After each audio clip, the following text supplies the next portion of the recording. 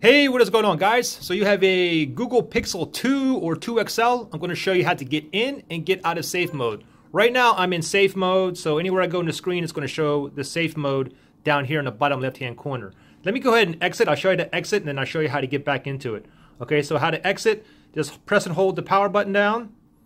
Wait till this menu pops up, and then simply tap on Restart.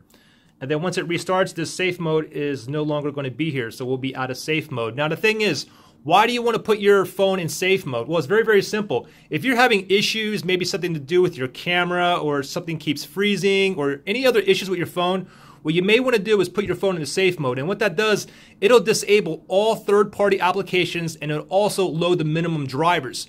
So this way, once you're in a safe mode and you have those, you don't have those issues anymore, then most likely it's one of the apps that is causing that issue. And then what you have to do is go ahead and start, you have to troubleshoot and guess what app it is and start uninstalling one app and then go ahead and reboot to normal mode. See if your phone's back up and running. If it's not, go back into safe mode and then go ahead and uninstall like another app, maybe the latest app that you installed and whatnot. So you have to keep on uninstalling apps until your phone is back up and running. Because again, if you're in safe mode and your phone is working fine, then again, there's a good chance that it's one of the apps that you downloaded that's causing the issue.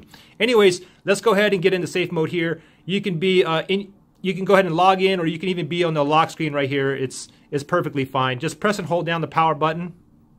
Wait for this to pop up. It says power off right here. Press and hold this. Now it says reboot to safe mode. Do you want to reboot into safe mode? This will disable all third-party applications you have installed. They will be restored when you reboot again. So I'm going to go ahead and tap on OK here. Oop, let me do it again. I'm going to press and hold. Power off, press and hold the power off. Then I'm going to go ahead and OK this.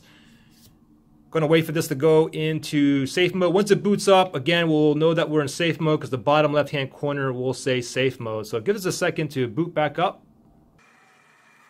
Okay, there we go. So now we are back into safe mode.